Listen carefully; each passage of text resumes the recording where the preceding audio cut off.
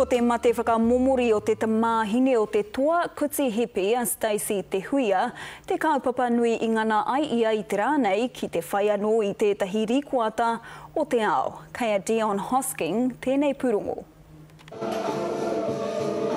Kia eke ki te taumata o te Strongwool Ewes, whiturau rua te kaumārua ngā hipi ka kutia e Stacey Te Huia.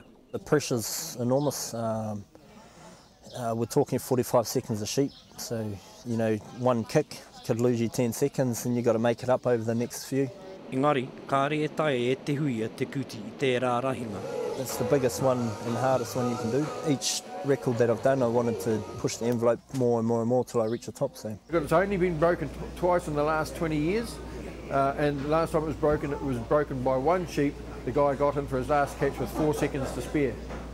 No te marama o te pau tūterangi, I mate whakamomori te tamahine a Te Huia. Now she's gone, I had to find a good reason to continue, and I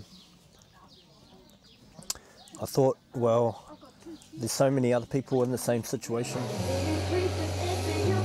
I'm hoping that me continuing to carry on with shearing and doing these records, I can inspire other people to pick themselves up and carry on with life, and yeah, it's not the end of the world. Stacey's daughter Shaylin, she was wool handling, past current Golden Shears novice winner. Yep. And she was an up-and-comer.